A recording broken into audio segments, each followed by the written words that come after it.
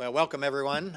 It's so nice to see everybody here on such short notice. This is a great opportunity for us to bring you up to speed on the work of quite a few members of your colleagues around the University of Missouri system, and so we're anxious to be able to show you where we are in the development of translational precision medicine at the University of Missouri. So welcome everybody. I want to take the opportunity here not only to welcome those of you who have come to Columbia today to be a part of this enterprise, but also to those of you who are online and who are watching the live streams at all of our different campuses. Thank you for taking the time out of your day to be here as well.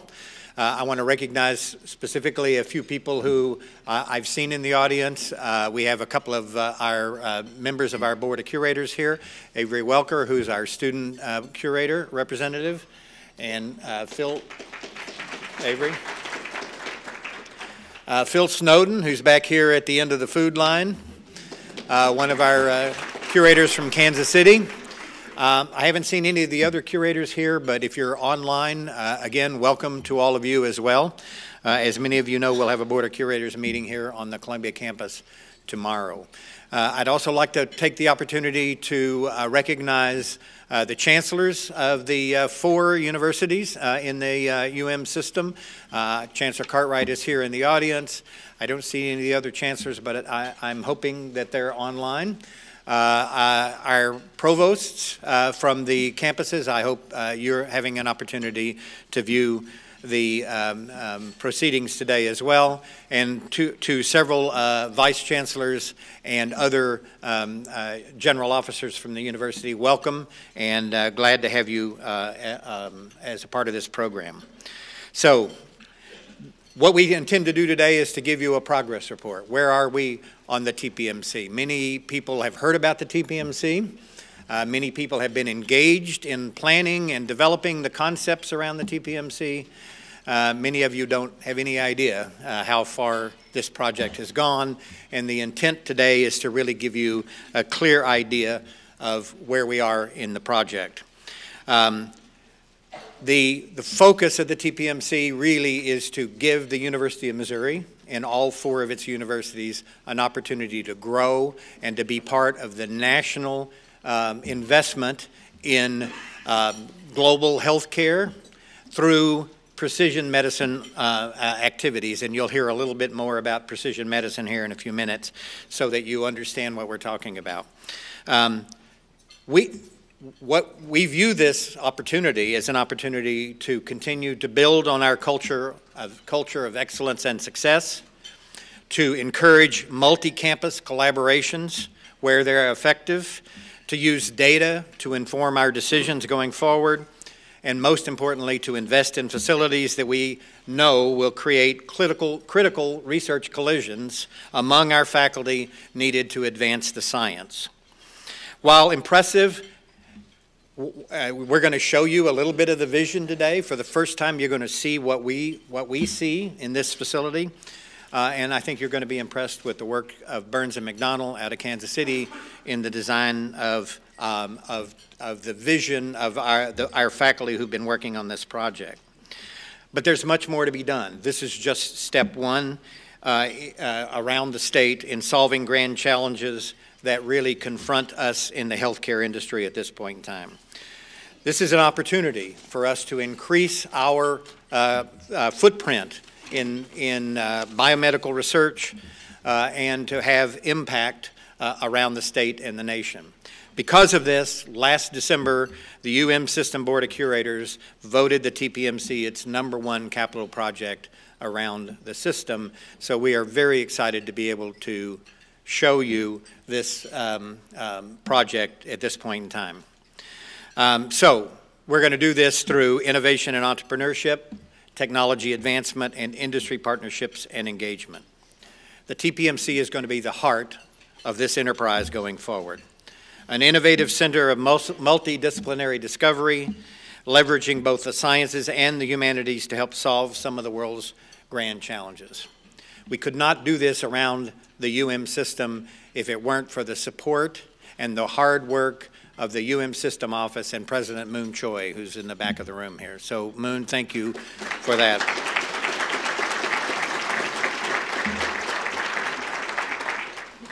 So what you're going to see today is how we envision the TPMC working together with all system universities through the Precision Medicine Initiative to align our expertise and further propel this university to the top of the Precision Medicine Initiative.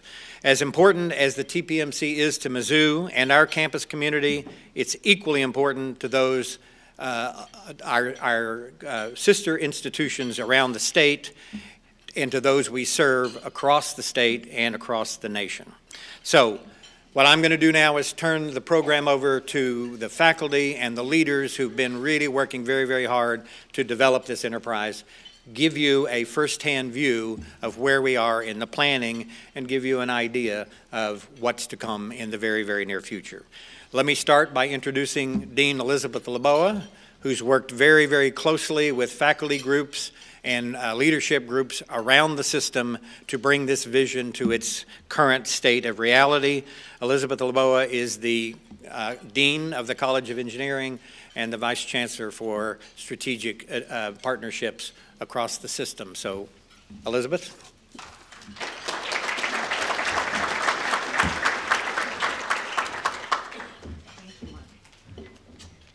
Thank you so much. I am so excited to have the opportunity to share this with you.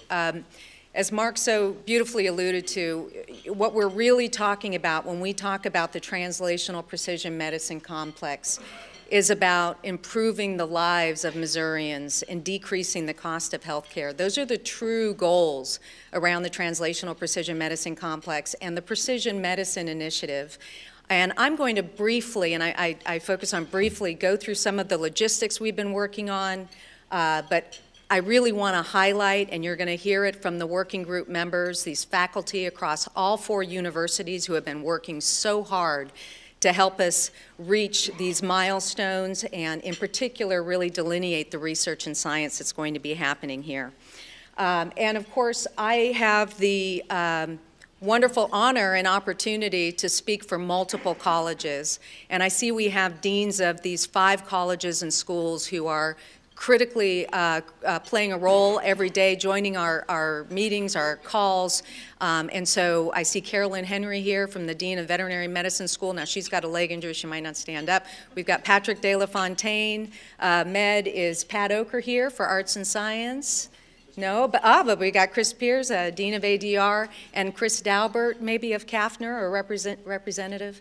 But these are, thank you. So these are just 5 of the colleges and schools that play a regular role in it, but really incredible interdisciplinary collaboration. So let me just talk briefly from a logistics standpoint, where we are just in the translational precision medicine complex, facility planning and moving forward. Of course, conversations around the TPMC have been going on since 2014. This is not a new idea, but now it's really hit the ground running, and it's incredibly exciting. So the design team, Burns and McDonnell, who you will hear from, were approved and hired by the Board of Curators. So they were engaged in August, approved and hired in September 2018, and that's when the design phase started. They have been working tirelessly with multiple groups across the campus to really focus and narrow down how do we make each of the facilities within the TPMC leading edge, state-of-the-art. And they'll be talking quite a bit about that. In November 2018, Whiting Turner was selected as the construction manager at risk. We expect, I don't know the exact date of this might still be to be determined, or this might be the actual date, that the Board of Curators will then hold a special meeting on May 20th, 2019, because we expect the final design to come from Burns and McDonnell March 1. And I'm looking at Rich saying, there you go, we're expecting it. So that will happen, and then the Board of Curators will at their special meeting, analyze funding and project design, and assuming that is all approved, then the first bid package will be sent out from the construction standpoint. A ceremonial groundbreaking is still to be determined. This is actually when, for July 2019, is when excavation and site grading will start. Deep foundation work starts September 2019. Structure complete November 2020. Interior fit-out complete, and owner starts the setup August 2021. October 19th, 2021, 8:45 a.m., doors open, ribbon cutting. Operational rollout, we are running. So Gary Ward is in here. He backs this constantly. There he is, fantastic. No, that's Gary Allen. No, that's not Gary Ward. Fantastic for IT. Gary Ward for Vice Chancellor for Facilities and Operations. But we are right on schedule, and it's moving along great. Now, I've had the opportunity to present this already to Faculty Council. We've shown this slide before. Chancellor Cartwright has shared it with Board of Curators. As I mentioned, of course, the #1 goals, really, of the TPMC, we want to improve the quality of life for Missourians and decrease the cost of health care. Translational is the first word in that facility's name at this point. We want to translate the science actually into clinical products and technologies. But these are the expectations for the outcome metrics. We will have the very best in the world in this facility. Now, don't get wedded to this number. We know there's 60 PIs. We don't know if it's exactly 30 new, 30 current. We're just estimating at this point there might be already about 30, about half of the faculty here, about half to be recruited from around the world of global leaders, but that is an approximation. Research expectations. Of course, these numbers are based on that these faculty are working on center grants, and through these center grant initiatives, then these are how we are generating these research expenditures. Industry support, we're doing an incredible amount of work already to engage corporate partners to work closely with us to truly develop centers of excellence and help to drive the technology that will be occurring in the TPMC. Now, when we talk about this precision medicine initiative, I can't overemphasize the impact and the need of the interdisciplinary strengths that we have across our 4 universities. So we talk about the scientists, clinicians, engineers in the facility doing this research, but of course when we really then think about, well, how do we translate that? We're going to take work upon our strengths with the entrepreneurial environment that we have here and across the system, talking with our law colleagues about how do we best optimize the IP. Precision medicine examples, a lot of people hear the word precision medicine and think this is just about my DNA. You get something about my genetics. No, work here at MU and it's also some incredible work at UMKC has shown when we talk precision medicine, it's not just genetics, it's our diet, environment, and lifestyle, and we're taking all of that into account.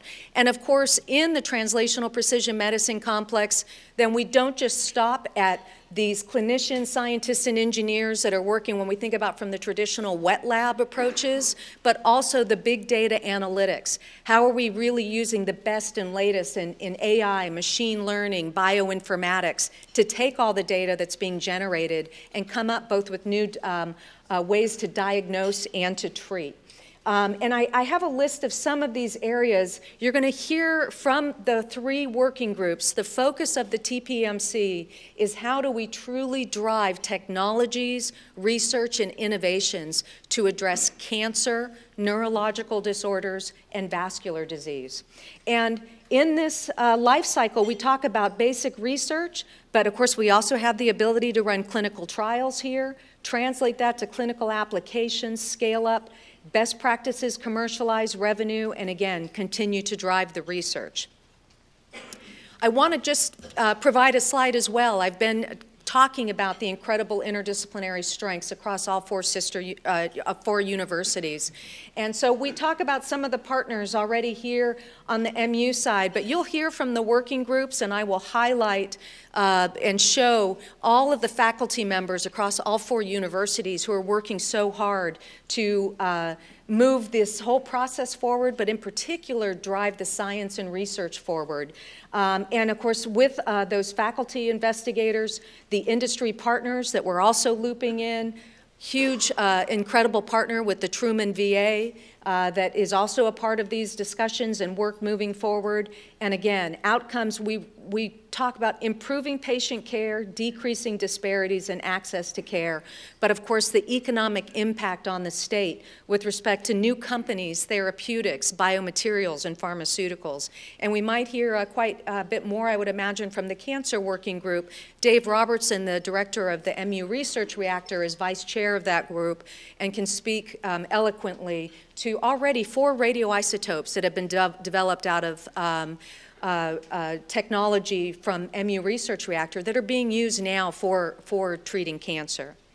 But let me talk about some of the best aspect of what has been occurring, in my opinion, with respect to the Precision Medicine Initiative, is the opportunity to speak to faculty across all 4 universities who are truly driving this forward. I'm going to ask any members, we have so many people that I know are joining us through live stream, but any members of our working groups who are here in the audience, would you please stand? If you're here, don't be shy, because I even see some of the chairs hesitating to stand. Please stand. Thank you so much for all the work that you are doing on this. Yes, thank you.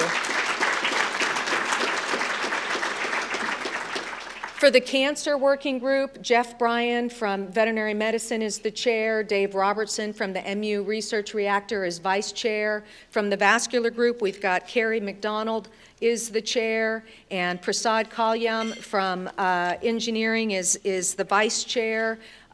Carrie McDonald is with School of Medicine.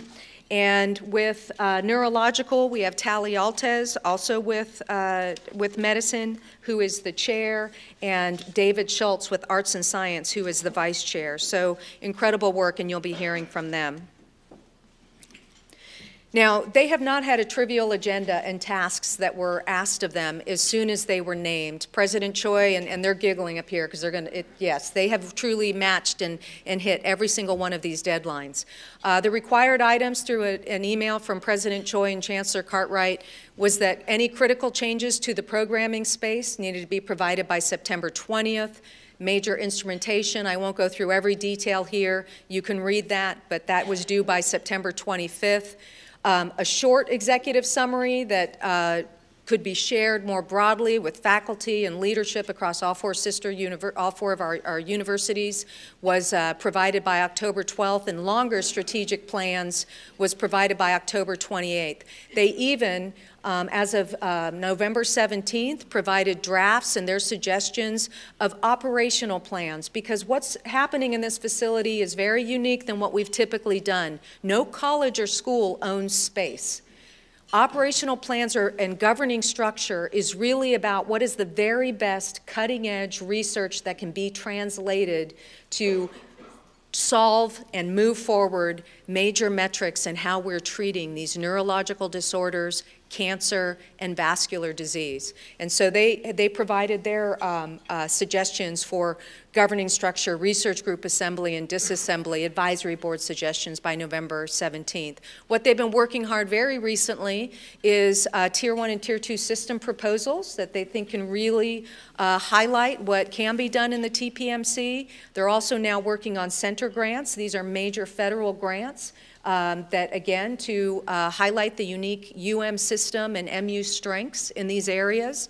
And those are what they'll be talking about, I'm sure, today.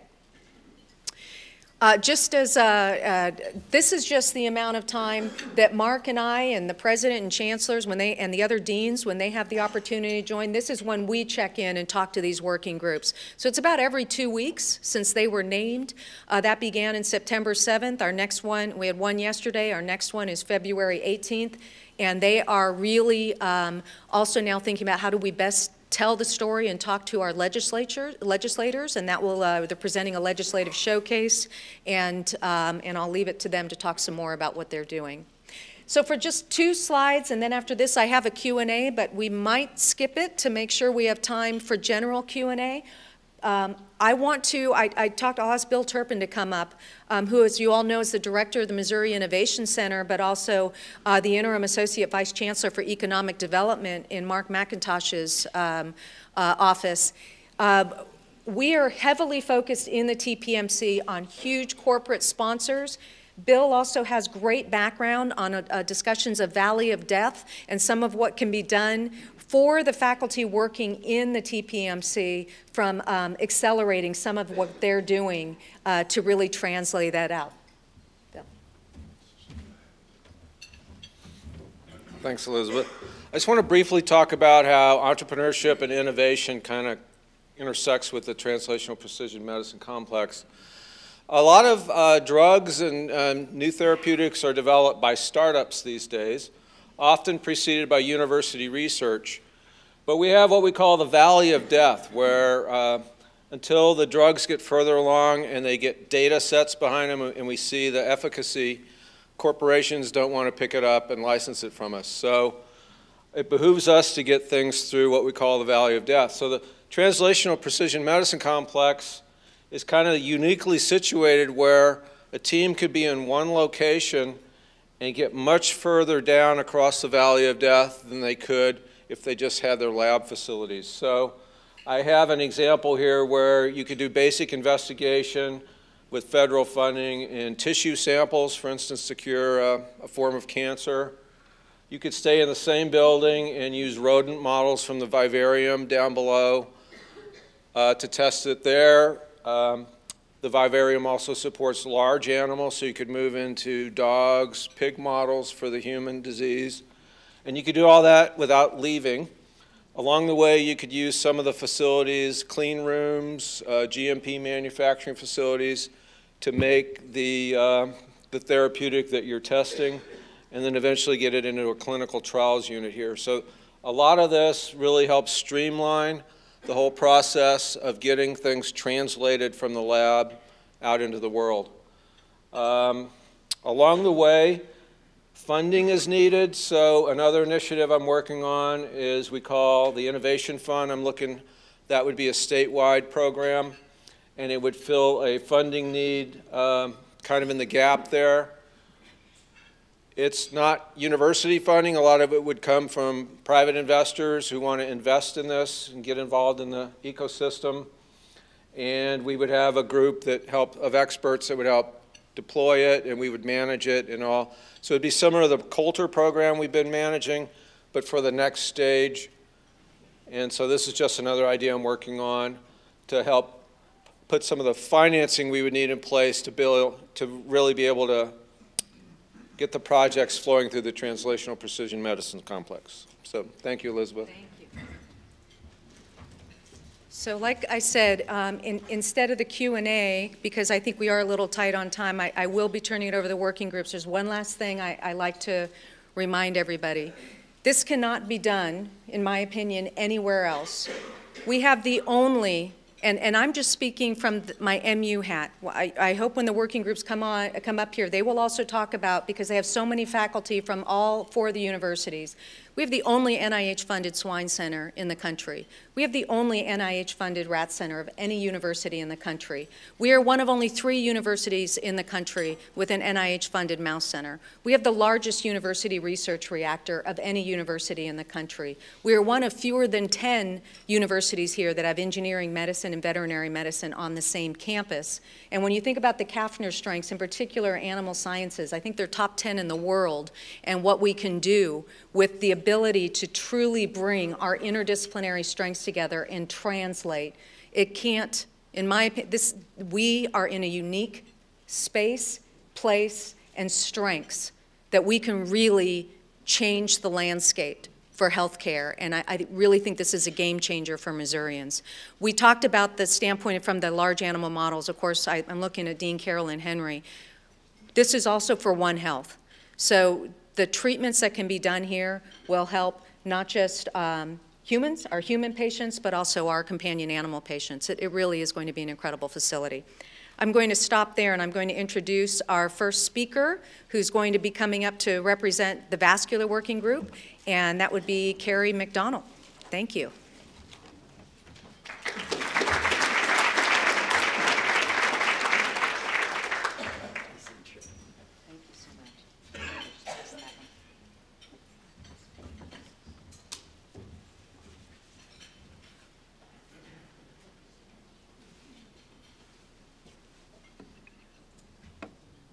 Okay, well, I'd first like to thank the organizers for allowing me a chance to provide a report from the Vascular Working Group. I'd first like to show the members of the group, which is presented earlier, and really thank them for the time and commitment that they put into meeting so many required tasks last semester. So, in retrospect, after sort of a whirlwind of events, this opportunity to work in a working group really provided a chance to gain an appreciation for the wonderful science that occurs in cardiovascular and vascular biology, and then really think about how we can take this basic science and advance it towards patient-centered care. And this is something, we have lots of translational projects going on, but me as a basic scientist, I really gained an appreciation for how we could build teams to help patients. And it's a vital task. Cardiovascular disease is the #1 killer in the United States. It has an enormous economic impact, and the survival rate really has not improved over the past 30 years.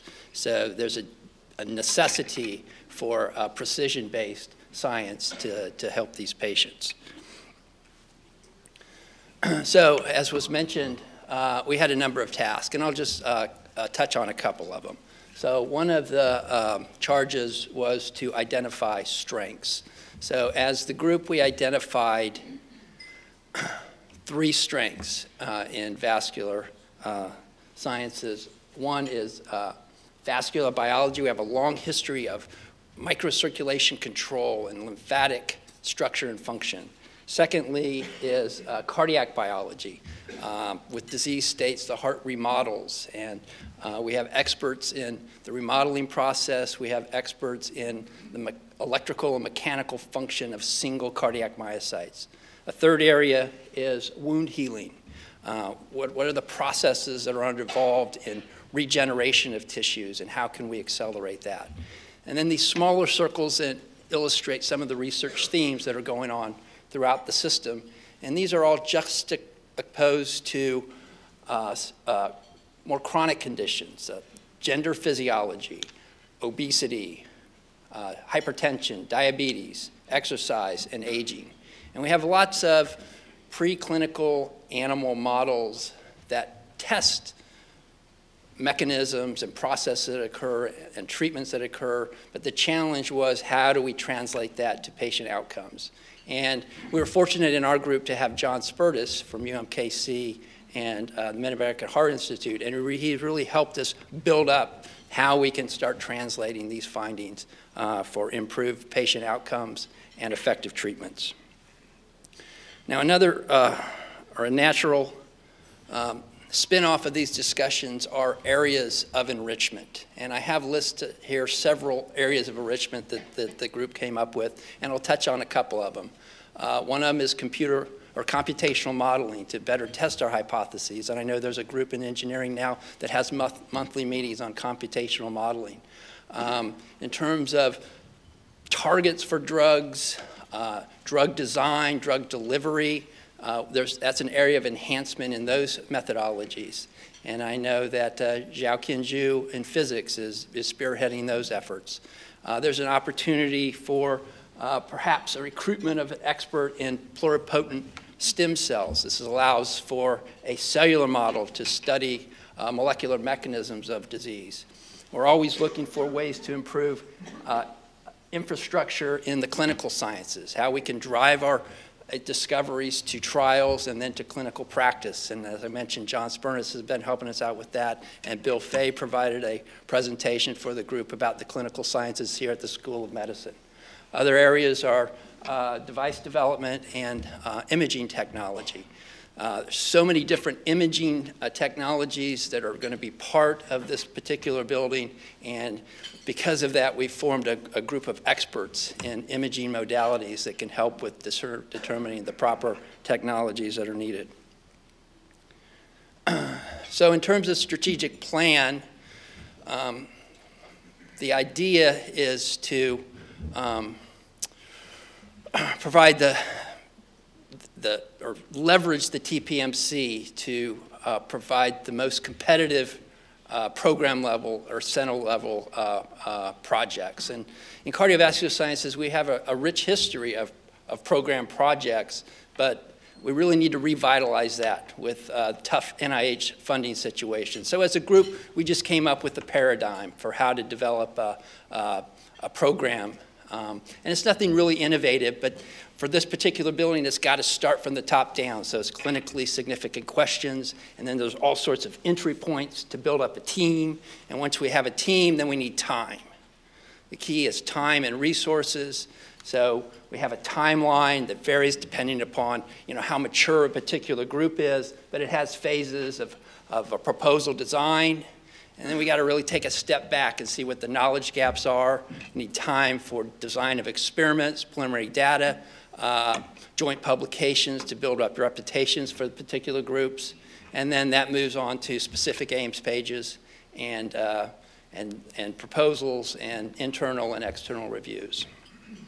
So that's the strategic design template that we've come up with. And one gratifying aspect of this that I hope that our working group has helped solidify is that we have several of these interdisciplinary projects going on right now. Lots of this was driven by the Strategic Initiative Program.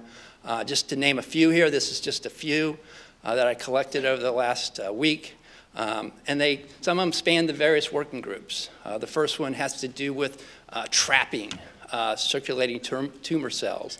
The next two involve examining vascular remodeling in disease states such as diabetes, obesity, and sleep apnea. Those two projects already have clinical scientists associated with them. Another project is approaches to treat cardiac myopathies associated with muscular dystrophy, and that involves gene therapy approaches. There's a group in engineering working on bioinformatics infrastructure, so we can mine data to look at molecular signatures of disease states to better diagnose and prognose and see how treatments are working. There's a group working on novel treatments to improve wound healing that includes the School of Nursing as well as the Department of Surgery. And then a group at S&T that's trying to develop improved higher resolution imaging of the heart and the vasculature. So that's sort of where we've been. Where are we going now? Really, we got three things that we're going to try and keep doing. A running theme is clinically significant questions. So we're going to keep addressing those questions, get the clinicians to the table to have those discussions. We really want to foster collaborations. That's what we're here for. And then address issues from the leadership, like me standing up here today, as well as the legislative showcase that's coming up next week. So some action items are regular meetings. We'll take input on agenda for those. Anybody that wants to present about their group projects, clinically significant questions.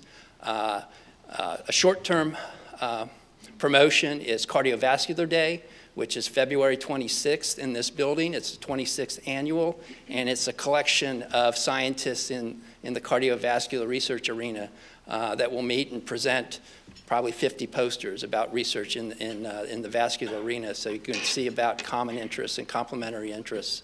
Another thought is to try and get some reverse site visits, some NIH program officers to help with this in terms of program project planning grants. And really, our job is to help facilitate groups that are working towards program level grants. So I'd just like again to thank the working group members for their time and commitment. They've been able to carve out a lot of time, and it's been a really an excellent team to work with on this particular initiative. So that concludes the report from the Vascular Working Group.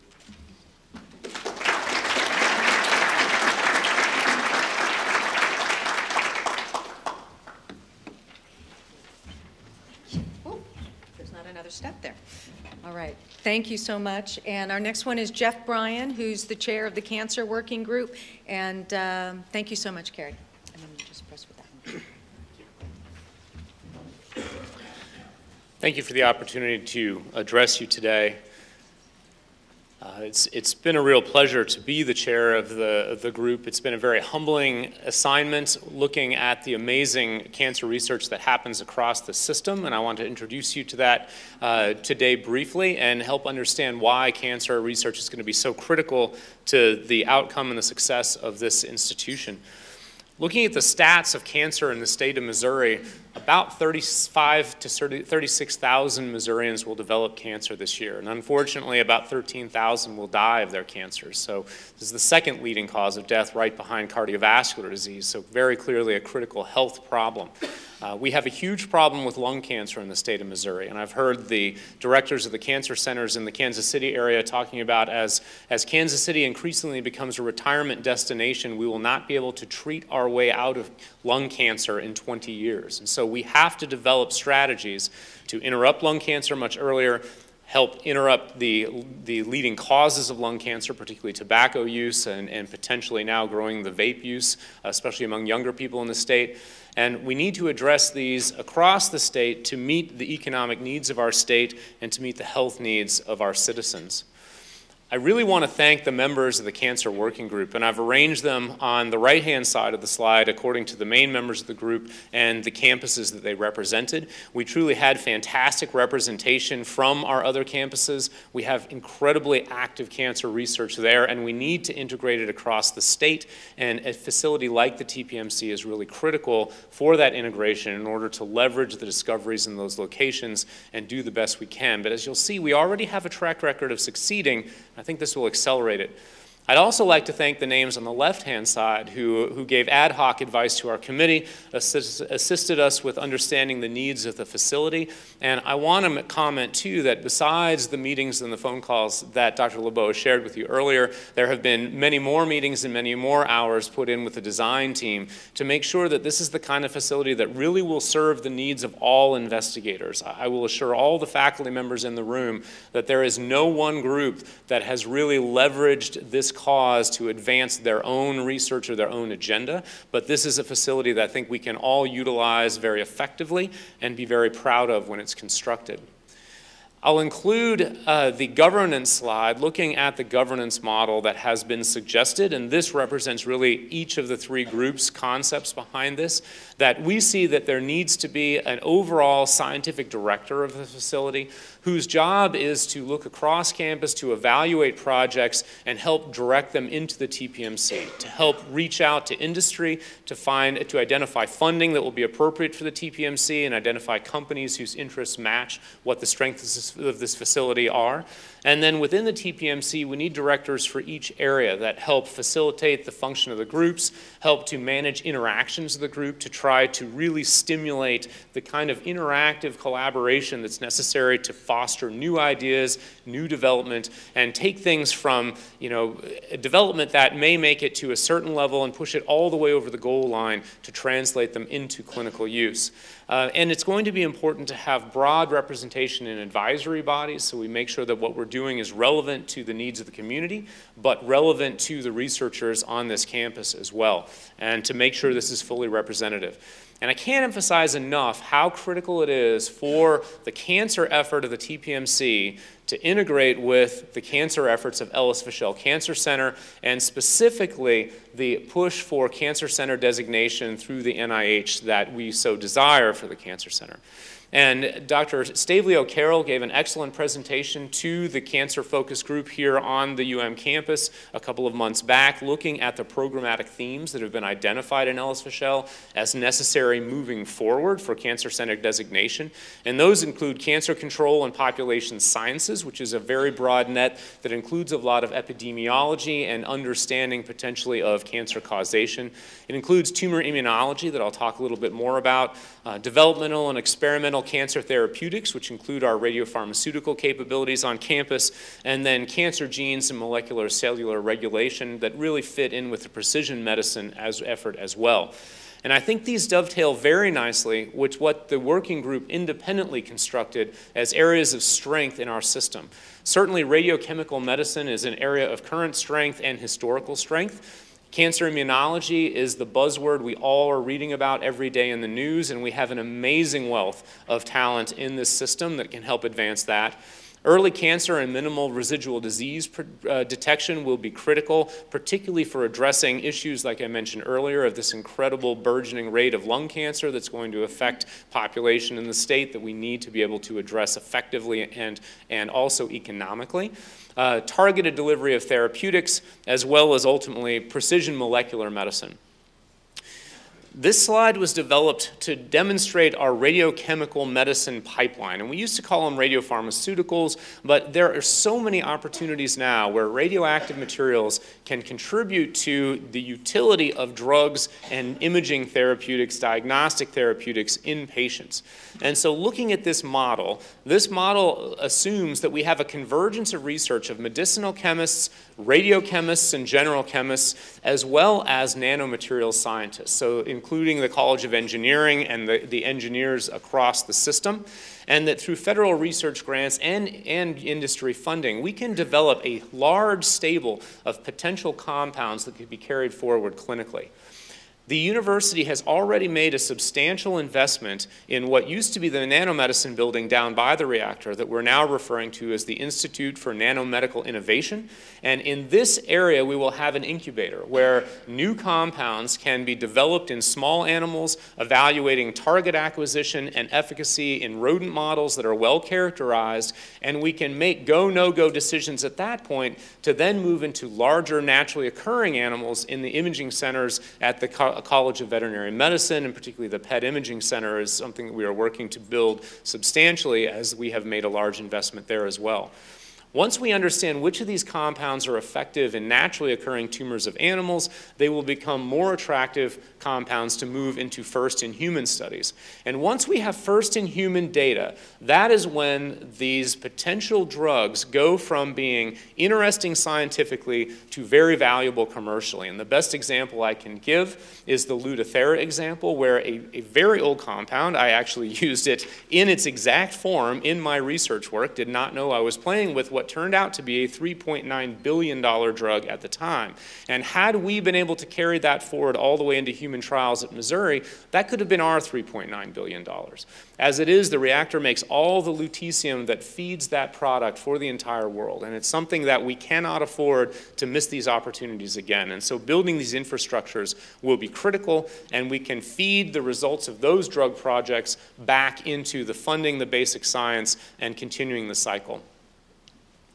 Cancer immunology is another huge area where we have to make advances, and we have a lot of expertise on campus.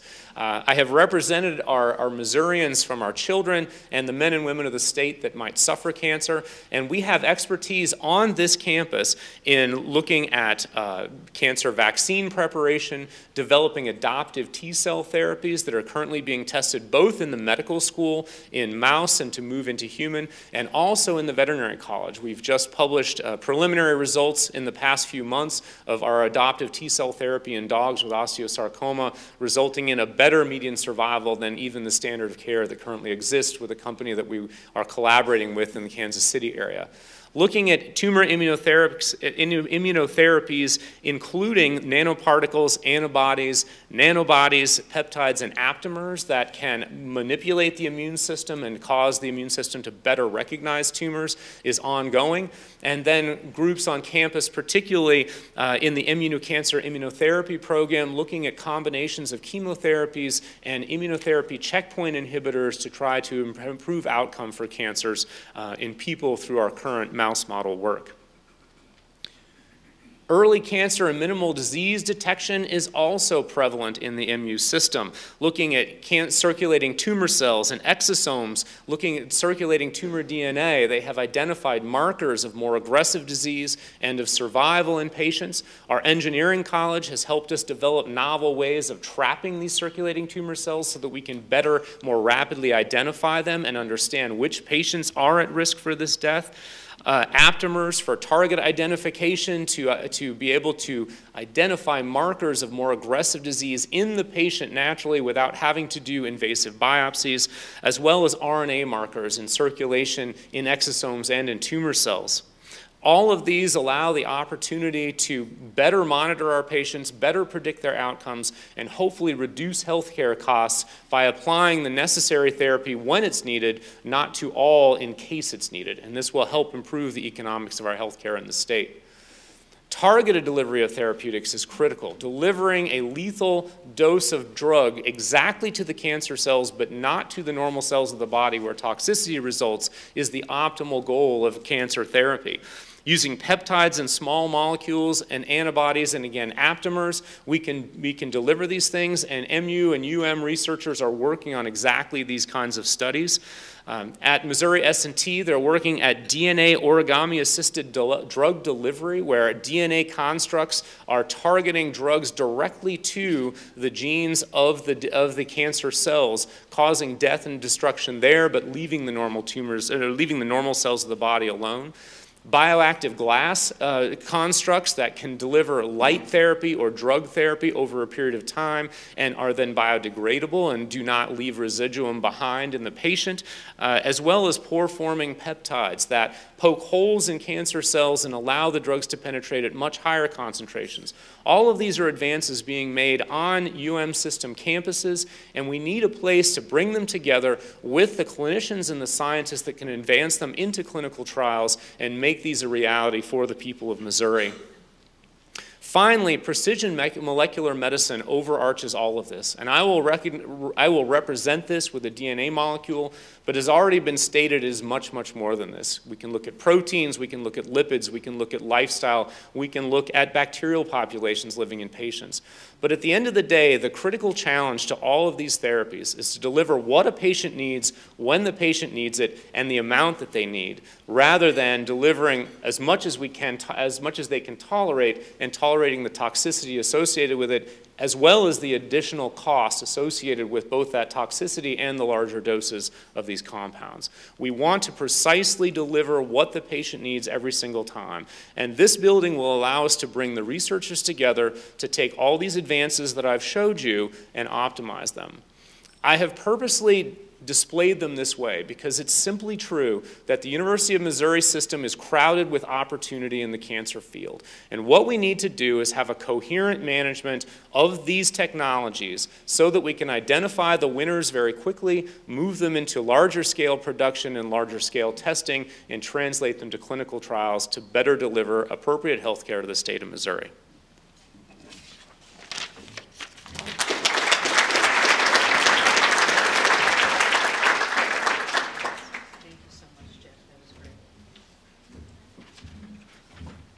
Thank you, and my pleasure to next bring David Schultz, who will be representing all the great work that's happening with the neurological group. So thank you for an opportunity to speak today on behalf of the Neuro Group.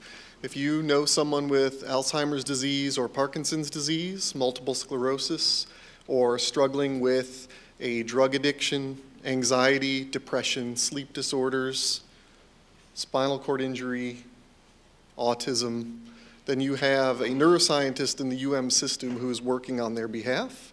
And it is a pleasure to be able to represent them on a day like today. The Neuro Working Group is a small subsection of that tries very hard to recognize everything that's going on in terms of contributions across the UM system. And I just want to remind you who those people are across the system and thank them very much for their hard work this past semester. We've gotten a lot of good work done. We've uncovered a lot of interesting questions together, and I look forward to working with them going forward. I also want to thank Carrie and Jeff for taking some of the operational questions and issues on so that I can expand a little more about how we're thinking scientifically and other goals with respect to the TPMC. And so the Neuro Working Group in particular has been interested in identifying really core strengths of neurosciences across the system, how to foster collaborative interactions to leverage those strengths and improve communication among our clinical and basic faculty.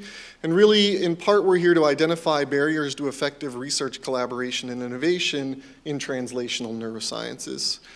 We've been engaged in that by, let's see if I can get that to go. I think I lost, oh, there we go. battery. We've been engaged in that by getting feedback from the neuroscience community, and we've met at least 10 times as a group and have been involved in at least 11 conference calls. We've put out general calls for input. We've asked our individual working groups members to act as liaisons across the system, and in particular, we've been trying to interface with different neuro-related departments through the interdisciplinary neuroscience program, and I especially want to thank David Beversdorf and Andrew McClellan for acting as a conduit for us to reach as many neuroscientists as possible here at MU. And so with this, and I honestly, there we go. With this, we've identified that really the neurosciences are represented by diffuse and complex groups of highly motivated researchers in need of opportunities for cross-fostering ideas and avenues for communication, particularly between our clinicians and basic research faculty. And so ultimately, that challenge is not limited to neuro, but rather you could take the neuro out of that and say that is a challenge for all of us here across the UM system. And the opportunity comes in the form of the TPMC. The TPMC represents that opportunity for new and innovative research interactions that will improve the quality of life for Missourians and decrease the cost of healthcare in parallel. And where we really get to go here is to think about the potential, how collaboration in translational neuroscience is an integral part of this system with the potential to reach even greater impact with this strong investment in interdisciplinary research. And so it's my, I guess, pleasure to share with you that potential that we see across the system in a few examples. And by no means does this represent comprehensively what's out there. I think we just found that these examples really exemplify some of these ideals for us. In UMKC at the Vision Research Center, they are engineering new retinas for glaucoma patients. They are using bioengineering and regenerative medicine to rebuild damaged nerve cells in the eye. And on top of that, they are developing new early diagnosis of Alzheimer's disease using eye exam technology that will potentially detect Alzheimer's long before these individuals become symptomatic, having clear impacts on the health of Missourians. In St. Louis, they are using deep brain imaging to make predictive models that ultimately will overlap and converge with computational approaches in artificial intelligence to provide data-driven clinical tools to predict brain dynamics and impacts on outcomes, living, and mortality. The TPMC has a major emphasis on imaging technologies and computational and quantitative approaches. This exemplifies how those two can be used together to impact the health of Missourians.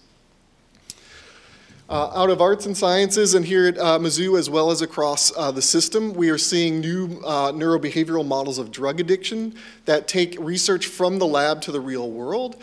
Drug addiction, of course, has a major impact on people's lives. It's a major contributor to significant chronic diseases and has a tremendous economic impact across the country as well as here in Missouri.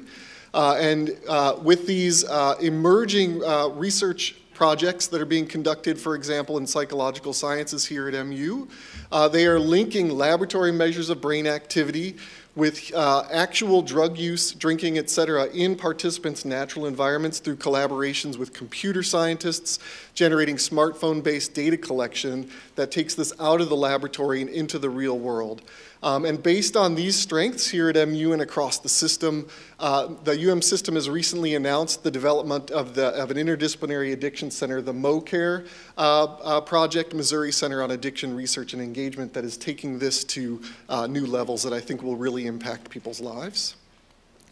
Our College of Veterinary Medicine is ensuring that our companion animal patient population is cared for as well as our human population. The comparative neurology program, for example, is generating therapeutic development using a systematic approach of characterizing disease phenotypes in their patient populations, all the way through testing therapies and canine disease models for patient populations afflicted with these diseases, and then using this to inform human clinical trials. And so we see this beautiful example of how the Animal Molecular Genetic Disease Laboratory is identifying mutations associated with neurodegenerative disease. They've identified over 48 of these mutations mutations in this amazing problem. And based on those discoveries, are already have 2 diseases in therapy development for canines that will also have strong impacts on therapeutic development for the human patient population as well. And then you may be wondering, how does one take all of these diseases and this basic research and actually interface with the nervous system in order to affect health outcomes, in order to improve patient outcomes? And that's where our neuroengineering groups come in. Neuroengineering across the system is developing advanced micro devices for treating things like addiction, mental health problems, neurological diseases, and stroke. The neurodevices group is interested in actual mechanical devices that can supplant missing neural activity within brains in the nervous system. And so, for example, instead of dropping electrodes deep into someone's brain, we can use light technology combined with genetics to use simple LED arrays in very, very precise patterns and orientation to take over some brain functions that may ultimately be damaged by disease. And so, for example, you can see with the mouse on the ball, when the light goes on, we are stimulating the part of the brain that controls movement. And when the light is off, that animal is no longer driven to move. These sorts of stimulation technologies will allow us to determine where in the brain electrical activity has gone wrong and replace that for these patient populations. We can not only stimulate, but we can integrate drug delivery into these implantable probes. We can deliver or monitor what's going on in the brain using tiny drug reservoirs and pump chambers that require no batteries and are entirely wireless. And so you can see some of these devices and the scale at which they are being developed in the pictures on the left.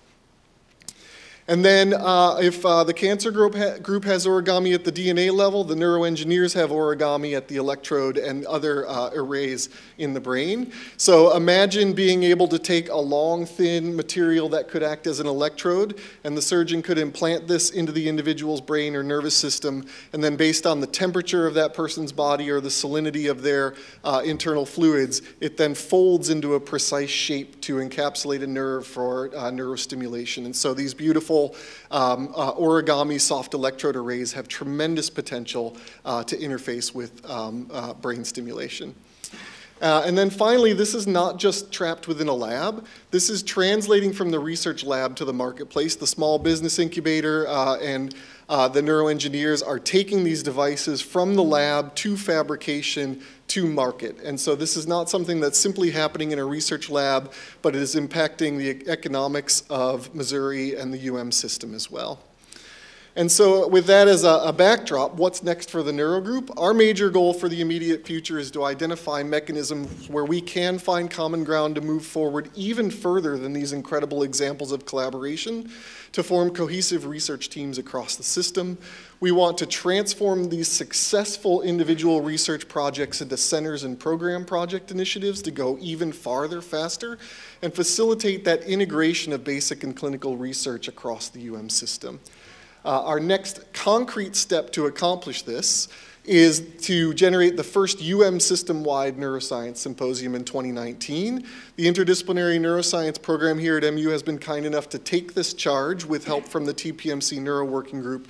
We are very excited to bring the system, clinicians, basic researchers, administrators, technologists together to really see how we can leverage these possibilities going further. I hope in 26 years I can claim we have the, actually I hope in 26 years I'm on a beach somewhere. I hope in 26 years somebody can claim that we have the 26th annual system-wide symposium following the wonderful example set by the cardiovascular group. And so with that, I just want to thank the folks who provided some of this material and get out of the way for the rest of the presentations. Thank you.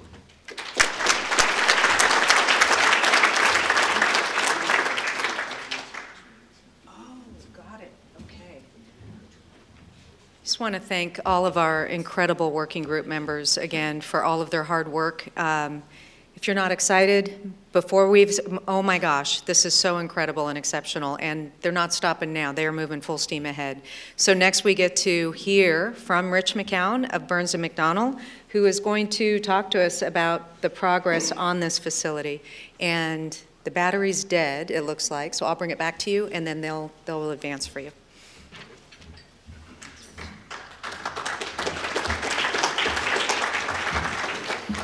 Well, I guess while we're waiting for batteries, my name is Rich McCowan. I'm honored to be serving as the project manager for Burns & McDonnell. Obviously, we're responsible for the architecture and engineering of the project.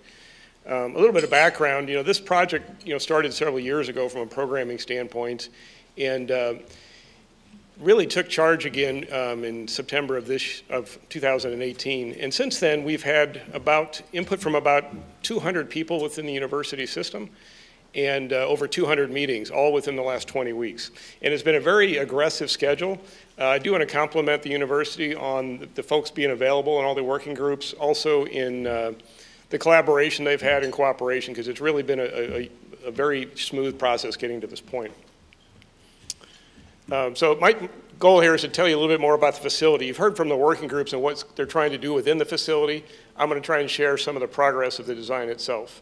At the bottom there are some of the visions we've had for the project. One of the things this project's going to have is going to be probably the most comprehensive from a research standpoint, in the sense that it's going to have the most up-to-date imaging equipment, microscopy equipment, lab equipment, and computational equipment.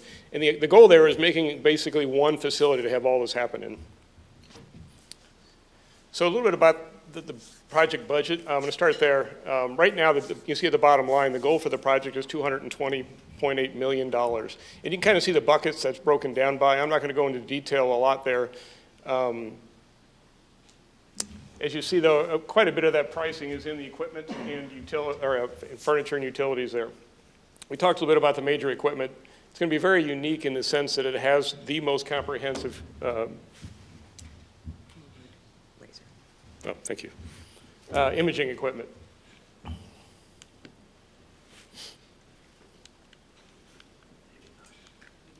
Maybe not. I got nothing. Someone can advance it for me, maybe? All right. Elizabeth talked a little bit about the overall schedule for the project. This is really getting more detailed into the actual design and construction progress. As you'll see, there's a little bit of overlap between the detailed programming and the schematic design. One of the reasons for that is this is what we consider a fast-track project. There's design pieces going on in the sense that we're moving utilities and getting the deep foundations while we're taking the time to make some of the final decisions on the overall facility. There's some milestone dates in there with the blue dots. With construction's actually going to be starting here in a few months, early this spring. And the goal really is based on that end date of that Elizabeth mentioned, of 10/19/21 of the opening of the facility. So these are some of the types of spaces that are in the building. It's unique in the sense that I've done about 35 of these types of buildings over my career, and this is the one that has the most comprehensive spaces for all of the functions that you're going to be using. I think the typical lab facilities on a university campus have the wet lab, dry labs. Vivarium is very specialized, but the fact that we're also going to have the computational and the collaboration that's going on related to all the different users of the building is very unique. Another piece of this that's is fairly unique is this innovation space. And I don't think anyone's necessarily talked about that yet, but the goal here is really to bring a independent business into the facility to be collaborative and to also occupy parts of the facility and use part of this equipment. I think Elizabeth mentioned a little bit about the partners that you want to have in the facility. And we're going to talk a little bit about how that functions within the facility as we go through the floor plans. This isn't your building, obviously. This is just some of the typical spaces that are going to be in the building as far as the imaging, the lab spaces, and some of the collaboration spaces. Just to give you an idea of what the building's about. So now getting into the building program itself. This slide's fairly busy, and I'll give you some of the acronyms. On the top left is the assignable square footage for each of the different components of the facility. There's efficiency goals, and as in any building, there's corridors, there's bathrooms, there's stairwells, there's those sorts of things. So the difference between assignable square feet and gross square feet really comes into those other spaces. And then on the right there, you'll see the percentage by type of function in the facility. And the graph on the right kind of illustrates it a little bit better as far as proportions of the building. As you see, everything below that orange line is what we call high-intensity spaces or lab spaces. You'll see also the collaborative spaces. The intent here is for this building to be highly collaborative between all the users of the building. The innovation space we mentioned, we'll talk a little bit more about that as far as how that's going to function related to bringing this outside industry into the building. And there's some office functions as well. So one of the concepts we developed early in design on this was not only is it a pretty aggressive schedule, but the budget's fairly tight, and I think we wanted to make sure we were making good financial decisions. And one of the things that came about in doing that is trying to the sense that lab facilities are very expensive, office facilities don't have to be. And what we've done is really developed an idea that there's going to be a lab bar to this building and an office or collaborative portion of this building, with the sense that one part is going to be more expensive, one's going to be less expensive. And the goal really is just to get the most bang for your buck. What we didn't want to do is have offices spread about in a lab building. We're using the same types of HVAC systems and electrical systems and things that are really overkill for those types of facilities. Overall, you'll see here, oh, I'm sorry, you can go back just a minute here. There's a number of functions in this building that are very sensitive for a number of reasons. In the basement, we're having the imaging equipment and the microscopy equipment and the vivarium. They're sensitive for a number of reasons, one being vibration. Obviously, how we get animals in and out of this building is a sensitive issue related to, aesthetics. And then as you move up through the building, what we didn't want to do is have individual empires, if you will. We've really made this building very collaborative in that there's overlap between all of the different user groups in the facility to aid in that collaboration. On the right there is really the idea that we have the office spaces. On the left is where the lab spaces are. And I'll kind of explain that more as we get into the individual floor plans themselves. So one of the other challenges to this type of facility is you have really at least 5 or 6 different user types. One being the typical users of the building, which are going to be your principal investigators and grad students, research type people. One is going to be companion animals that are dropped off. One is the animals from the vivarium. One is going to be just general public. This building will have a cafeteria, for instance, and some other public spaces. There's some clinical patients that are coming from the hospital, and there's some research patients that are part of the research that's going on in the facility. And one of the challenges is how do we devise entrances to the building that are unique, that are easy to find, and that deal with some of this issue of the sensitivity of those overlaps of those different functions. This plan can kind of show a little bit also about the location of the facility if you're not familiar with it. It's currently a parking lot there. There's an existing UPMB medical office building on the northwest corner of this site, and it's bounded by the Hospital Drive on the south and the Virginia Avenue on the east. There's some challenges here related to a number of things, one being the access to the building, one being the elevations of the building, because there's about an 18-foot drop in the site from the northeast to the southwest, and then also trying to function with the operation of the UPMB building both during construction and afterwards as far as having everything work together. Our goal is to maintain the drop-off area there for the UMP during the entire construction of this process, and we've worked very closely with the users to understand how that's going to work in developing that. So starting now a little bit with the floor plans and starting in the basement, this is not getting down to the level of room by room, which we have gotten to that point, but this is really just kind of talking kind of high level about where things exist within the facility. There will be a tunnel coming from the UPMB building, which keeps that connectivity between the hospital and this facility to all be inside as flow from building to building. As we mentioned, the vivarium's in the basement of the building, as well as the imaging and the microscopy functions, primarily due to the sensitivity of the vibration on those spaces. Moving up a floor, this is really ground level now. The function in the greenish area there called lobby and event is really the public spaces in the building and the main entrance. There will be a cafe on the main floor. There is a visualization lab, which is a function you currently have on campus, and we're going to move that to actually a really high-profile place within this facility, because I think that's an opportunity really to display what's going on in the facility, both from within the campus folks themselves, but also to outside industry if you're going to hold functions and those sorts of things within the building. There's also a fairly large event space here that's going to allow large conferences and those sorts of things, which also can flow to outside in a courtyard that's going to be a pretty nice area for entertaining on good weather days. Generally, you'll see throughout the building, we've kind of color-coded everything by function, and I think that goes back to that stacking diagram that we showed. And I think it's consistently through all these slides, you'll kind of keep track of, on the top left, what those spaces are. There is a fairly sizable component for the GMP spaces, and the idea here that we're really getting from benchtop to bedside, that there is pilot scale manufacturing of the pharmaceuticals and products that are being developed within the facility. Next slide. So the second, third, and fourth floors of this building are all intended to be identical. I think there'll be some unique changes to that based on the program as it develops.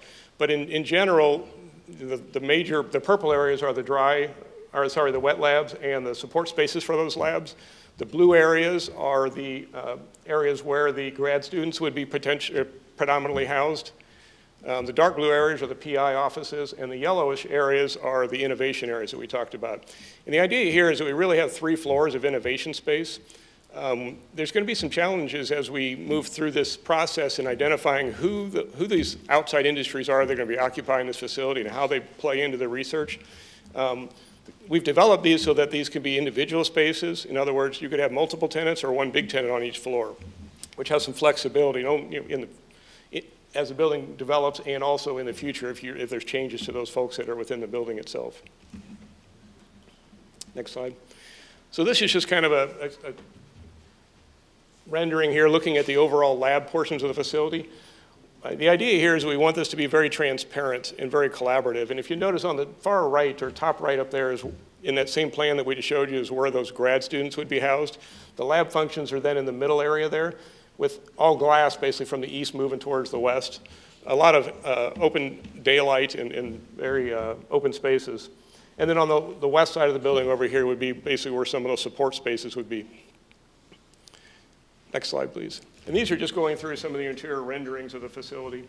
Obviously, we just finished concept design, so a lot of these are just in development, but really helping our users understand kind of the volume and the use and the function of these spaces and how they're going to look. One of the challenges that we had is obviously trying to be very respectful of the cost, but also make this a very iconic building on the campus. Both to the location and to the function of this building, it really needs to be a major focus on the campus. And what we're really doing is trying to focus money where those spaces are very more impactful and less money where it's not as necessary. On the top right there, you see a little bit about that visualization area. I think with current technology and visualization, there's a lot of opportunity from a display standpoint to really show off what's going on in this facility to the public.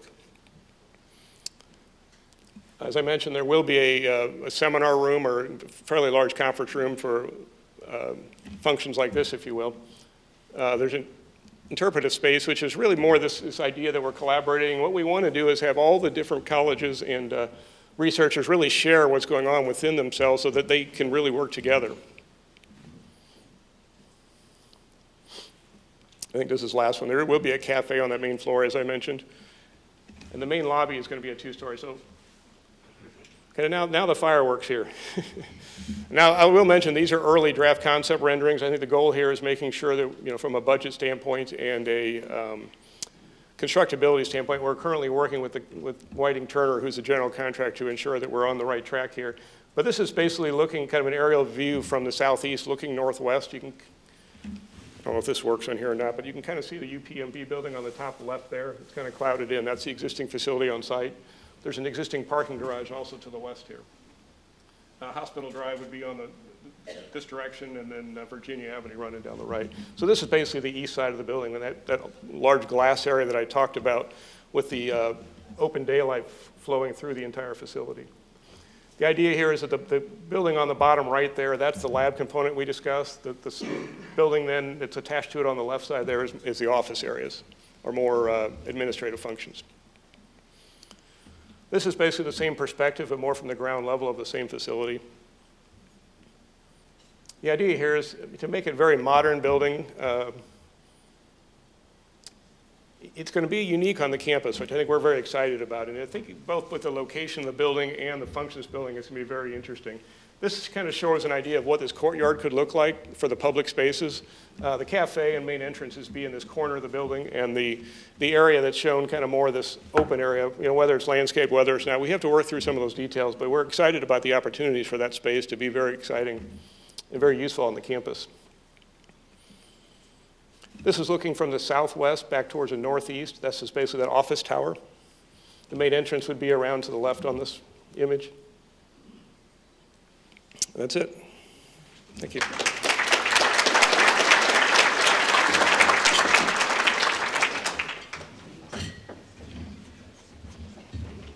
Thank you so much, Rich. beautiful, and I know he likes to always remind, early concept draft, right? Not set in stone yet, but gorgeous. Thank you. Next we have Ryan Rapp and Rhonda Gibler, who will talk finances with us. I think you might try it. We'll see. We'll see. Oh, you don't have slides. Okay. Thank you.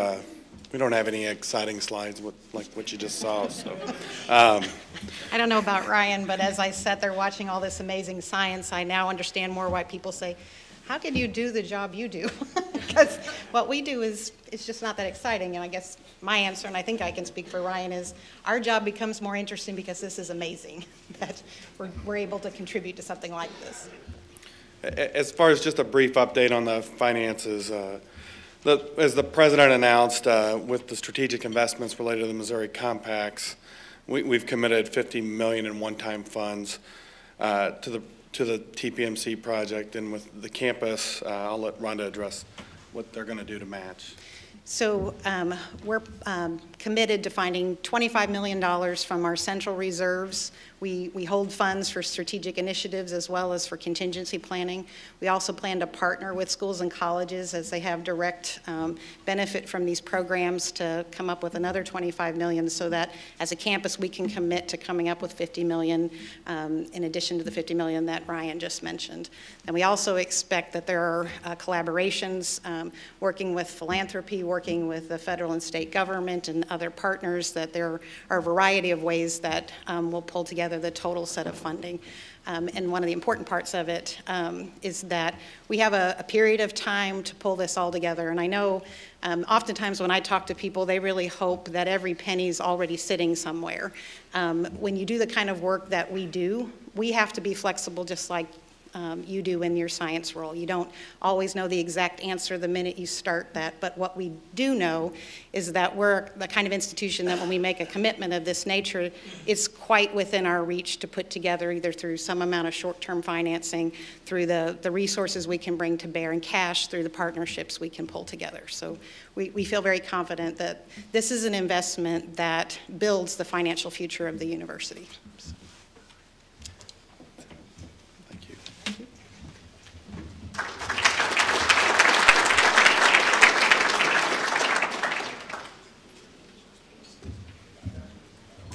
And now we will have Cameron Farwell talk about the marketing. Of course, as with all the incredible things that happen across the system, we sometimes don't tell our story well enough of the incredible things that we're doing and then what this represents. So that's what Cameron Farwell will be working on and will share with us. Thank you.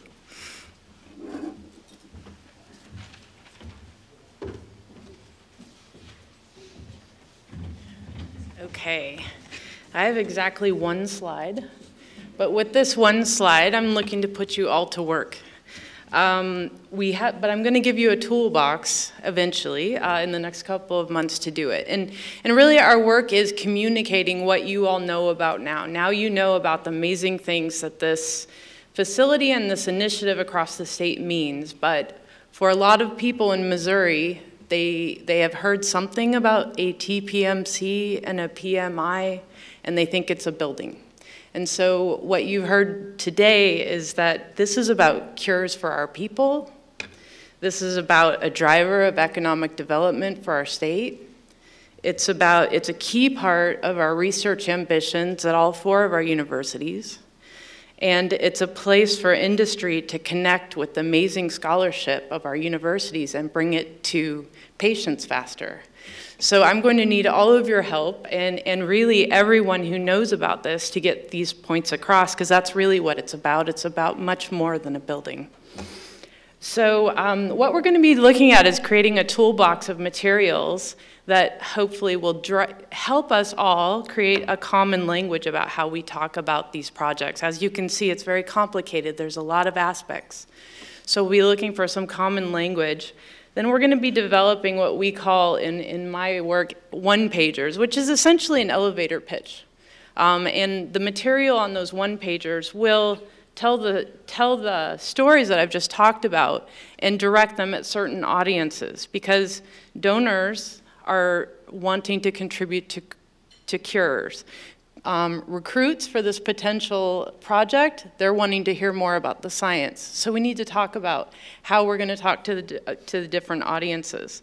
And then we also need to talk about how we talk about this through the lens of our different universities. So the communicators at all of our universities have been working together to talk about how each university plugs into this project and how exciting it is for each one of us and our strengths. And then, I know you're all attached to the TPMC name, but we are going to be looking at finding a name that is easier for everyone to say and understand, hopefully by the end of this month or early next. And then we'll be having PowerPoint templates that will help all of us talk about this in a common way with graphics and so forth to help everyone really show people in simple ways what can be accomplished. And then finally, I think we really need to show the human impact. We need to see how this project will affect the lives of people here in Missouri and elsewhere. And so we will be developing a series of videos that really show what we can achieve with this project. That's it.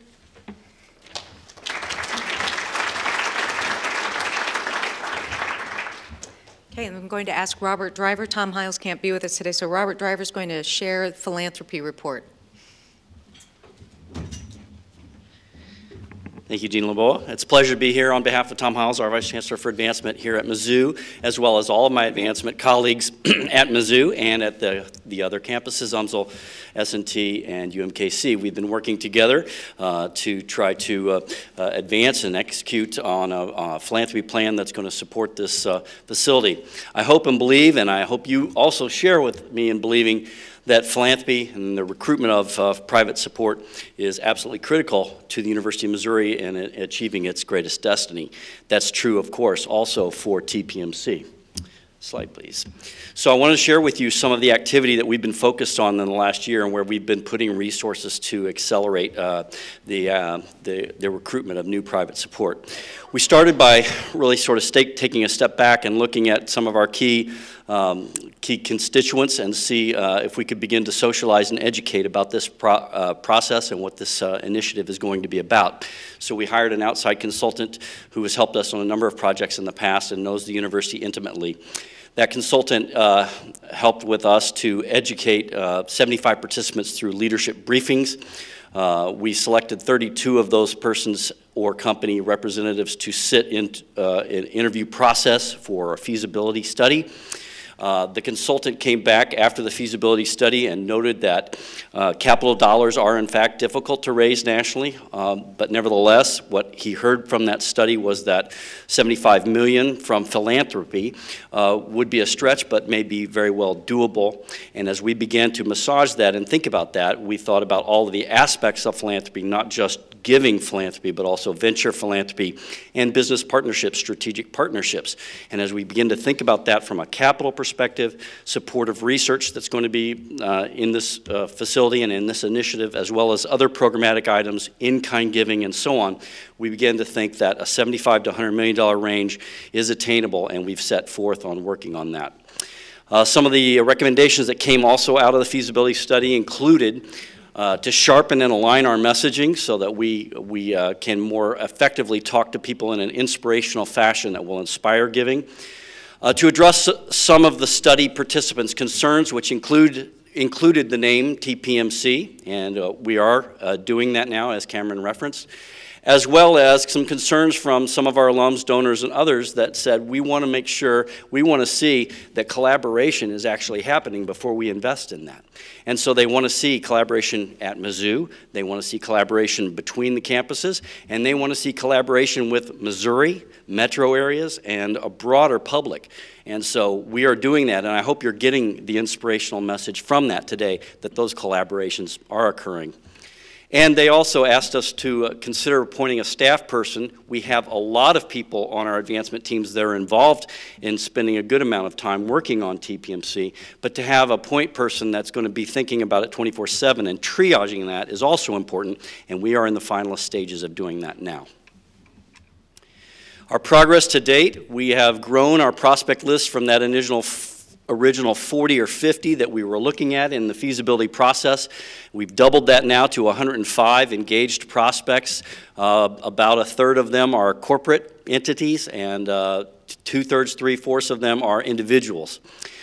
We have made 129 substantive or giving contacts with that prospect base. 90 of those were personal visits. We found that 8 donor prospects have declined to invest in the project. We are going to find that in some cases, either research or a facility or capital may not be a top priority for some of our donors. But for many, we are discovering, fortunately, there is an interest. And we have secured to the date about $4.3 million in new funding for this project. We have current proposals out to donor prospects who are considering support in the range of $9.5 million currently.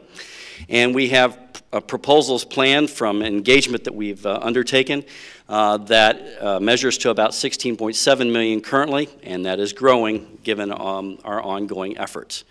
We know that we have 18 scheduled meetings in the next 3 months. We are bringing people to campus. We are going out and visiting biomedical firms and talking with individuals who are likely to support this project as well.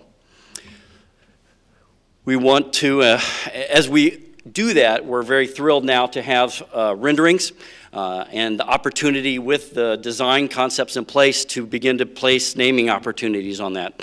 That, of course, will lead to more inspired conversations with our prospects. And so we wanted everyone to know that we're going to be putting values on naming the whole precision medicine initiative as well as the facility. The 3 signature centers, which will be technically virtual naming opportunities for neurovascular and oncology, will be highly recognized in the center. The Innovation Tower, which you just saw, the Collaboration Hub, the Courtyard, laboratory and diagnostic spaces, research offices, teaching spaces, graduate student spaces, and so on, all will be naming opportunities and opportunities for us to market to those who may support us. So going forward, with private support as well as strategic business partnerships, we are continuing to collaborate with our system universities and our advancement teams across the system to look at and to work on joint prospects of interest. We are assembling an advisory board. We've defined what that board will do, but largely they're there to help us and assist us in making those kinds of contacts and thinking strategically about how all of this wonderful work our scientists are doing is going to affect the world and how we can tell that story.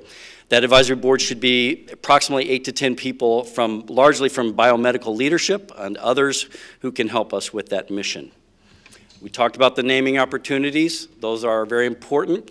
Collateral marketing materials are being developed right now, and we look forward to having more of that. And by the way, Burns Mac showed us they have the capability of creating fly-through of the building and showing each space visually, and we're looking forward to working with you on that and having that in our toolbox as well. We are working with proposal and gift agreement templates that all 4 campuses can use in our conversations.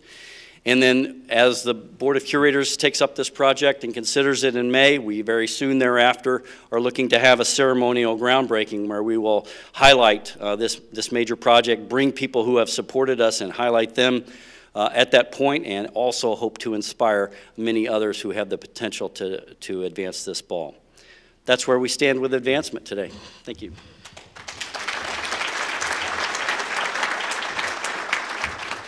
Dusty Schneiders can't be with us, so President Choi will give us a government relations update. Thank you, President. Well, good afternoon. As I was sitting there, I'm thinking to myself, there is not a more exciting opportunity for bringing the best minds together from all over Missouri to solve a problem that is national in scope. So I want to take this opportunity to thank all of the people who've gathered together and really worked hard during the past at least 6 months working on this project. As we think about the next steps, we have to really focus on the fact that this is the highest priority that we have for the UM system. What that means is that while we have other priorities, we need to make the decision to say that when we have investment opportunities like this, there are also going to be projects that we are not going to be able to support. That is not to say that it's not important, but imagine the opportunity to bring faculty members, clinicians, students from all 4 universities working on a project that is not designed to develop more articles or citations. Those are all great things. But the key outcome for this is improving healthcare in Missouri and beyond. So I love the fact that we are thinking big and the fact that we are on a very tight timeline. October 19th, 2021 is the day that we're going to open the building, and we're deeply, deeply committed to it. Because the project is Missouri in scope, but also national in scope, we are seeking partners. The project cost of $228 million is just for the building. We want to equip it with the latest and most modern research instrumentation. We want to provide endowments for creative research that can support both the basic sciences and clinical research. Because of that importance, we are going to be seeking partners at the state level and the national level. Now, in the governor's budget that came out earlier in January, he has placed the TPMC as a line item. Now, it's a placeholder with $1 million, and we all know that that is not enough. So our hope is over the next 6 months is to work with the legislature and the governor's office to really talk about the exciting breakthroughs that we're going to have and the difference that we can make in the lives of Missourians. And our hope is to, over the next 5 to 7 years, to get $5 million per year to help support the continuing activities of the TPMC. Now, the TPMC is moving forward. Groundbreaking will be probably sometime in June or July this year. We are going to build a building. But the TPMC is not just the building. It's a broad array of activities that we're going to be leading that talks about our ability to make a difference in healthcare broadly for Missouri and the nation. So in addition to the state support, our folks have been working with the federal government. And they were able to work with David Isaacs from the VA hospital here in Columbia to include in the VA budget $50 million for a collaborative laboratory space that will be located as part of the TPMC. That's the exciting part. Now we need to have the White House actually authorize that spending. So we made a special request to the White House to authorize the $50 million in spending. If that's the case, towards a $228 million building, we would have $150 million in place through the VA and internal resources. This project began in 2014 as a concept. And during that period, because of activities and events that occurred on this campus, we lost focus. Now with new leadership, Chancellor Cartwright, Mark McIntosh as Vice President, and Elizabeth Laboa serving as the Vice Chancellor of Strategic Initiatives, we have the leadership combined with the chancellors at the other universities to say, we're going to make this happen. And so I want to thank all of you for your support. Hold that October 19, 2021 date as a time where we're going to have the not the groundbreaking, the grand opening of the TPMC. So thank you for your support. Thank you.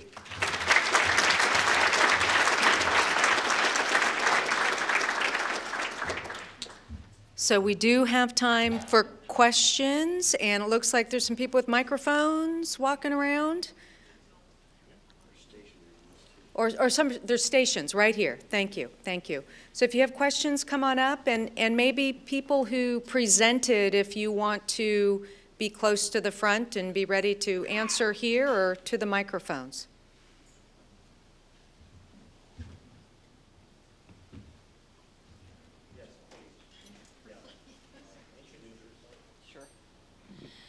Hi, Leslie Lyons from the vet school.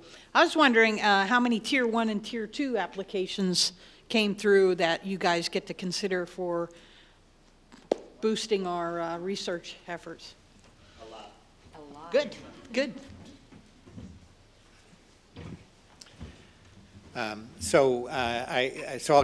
From all 4 universities, there were 89 Tier 2 proposals that came in, totaled about 50-something million dollars. And a little over 30 Tier 1 proposals that came in, a total about $80 million. So it was an incredible response by our faculty.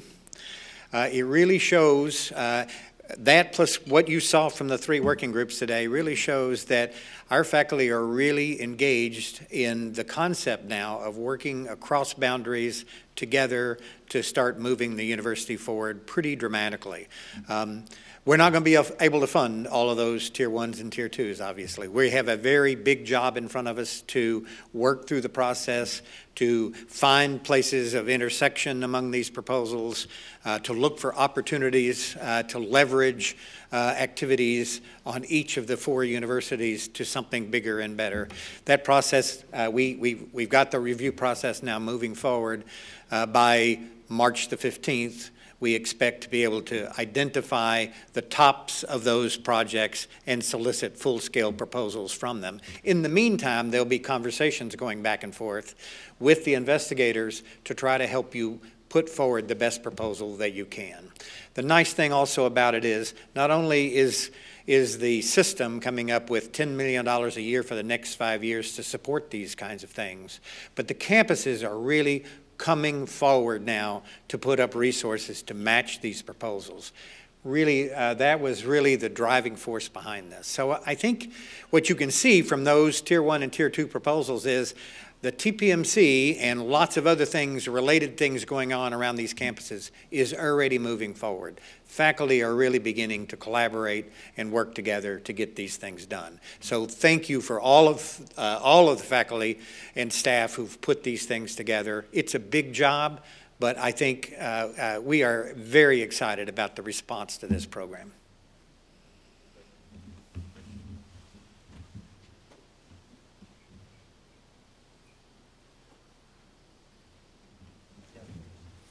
I'll ask a question then. TPMC, oh, are you here? Oh, Adam Schrum, been here about 1.5 years in several of the departments in School of Medicine and College of Engineering. So I love my lab. I have a great lab.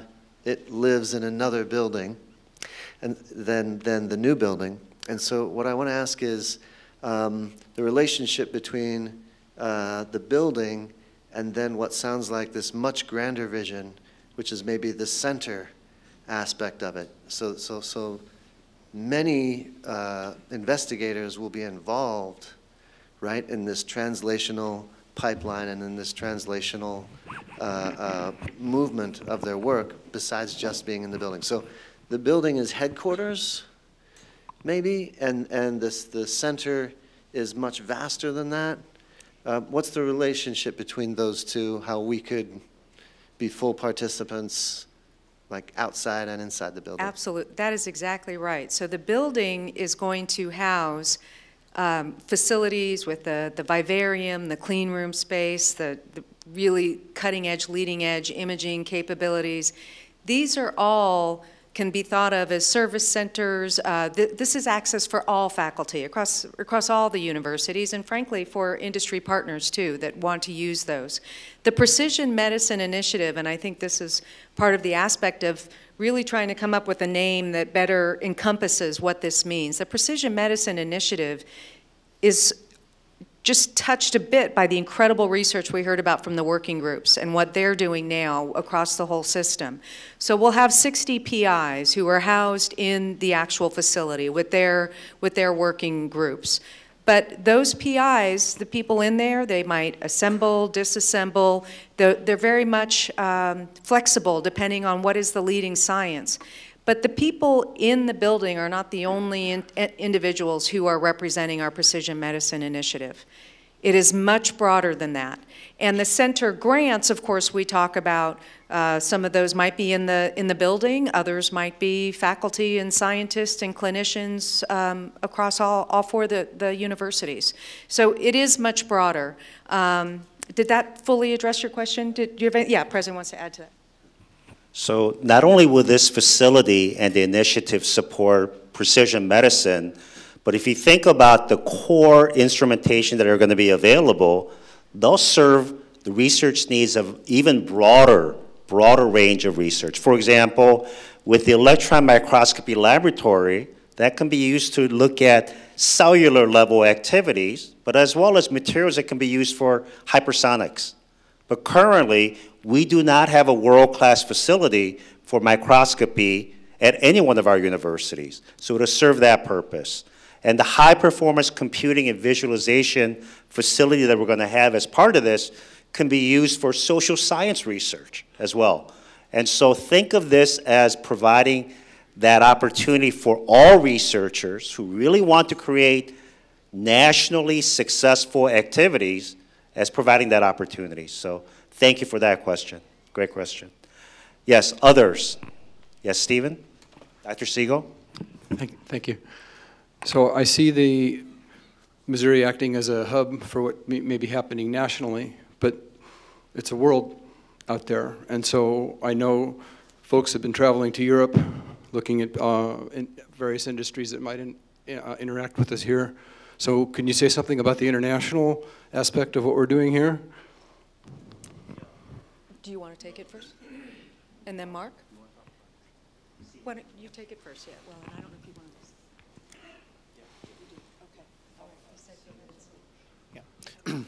Yeah, so obviously, you know, the immediate impact is on this campus and the university system as a whole across the state. But some of the partners that we're talking to are partners that are involved in global health all over the world. We've taken trips to Germany to talk to Siemens. They will be on this campus next week to talk to us a little bit more about partnership. And that partnership, by the way, is not just in imaging technologies and so on and so forth. It's about the entire of healthcare delivery. What we offer them is a rural health network where things that happen in the laboratory, we can immediately look to translation out into the community. The best example is Marilyn Rance and Marge Skubik, who have partnered from the School of Nursing and the College of Engineering to build sensors where people can live in their homes much longer than having to have assisted facility situations.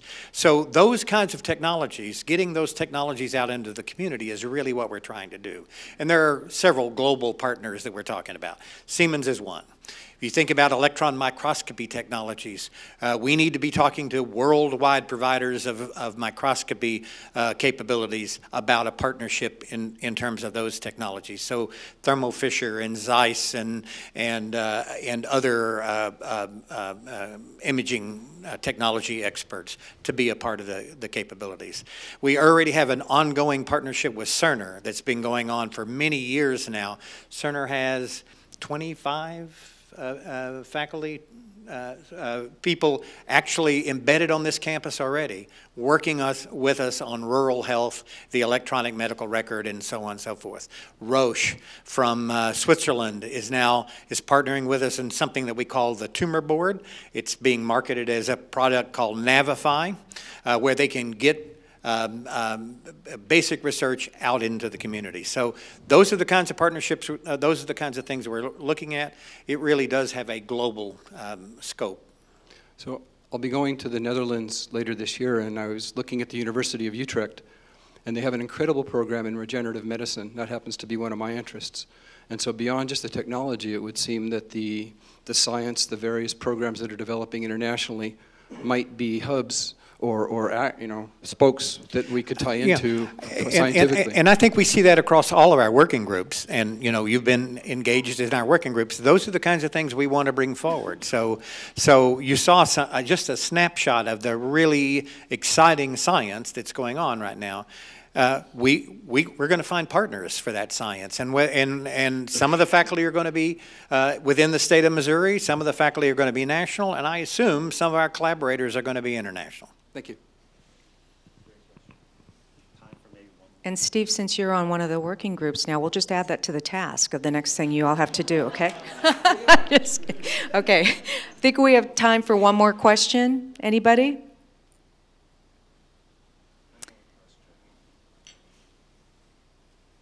And if nothing, I would ask if the Chancellor or President would like to say any last comments. Chancellor. This has been, from my perspective, such an incredible, incredible day, and I thank everybody again for all the work. But Chancellor?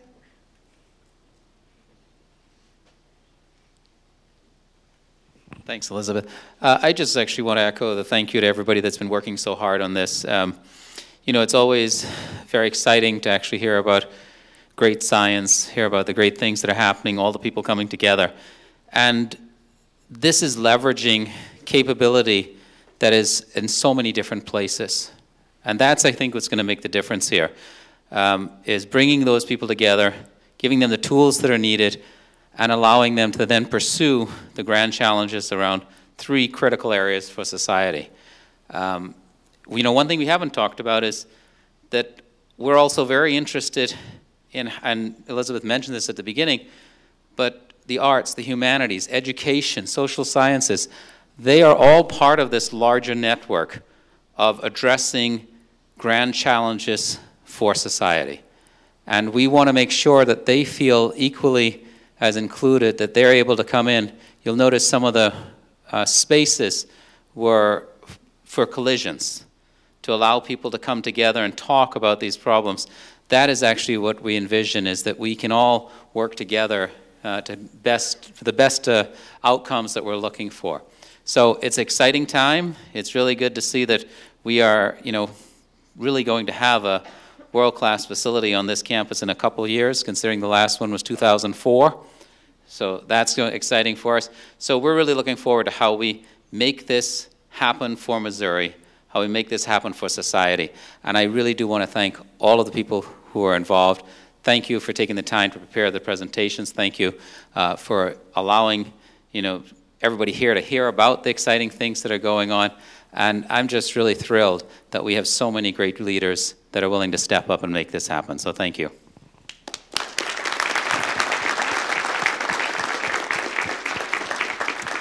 Thank you all. There's leftover food. Feel free to take it. We've got hungry grad students back in the labs. Feed them.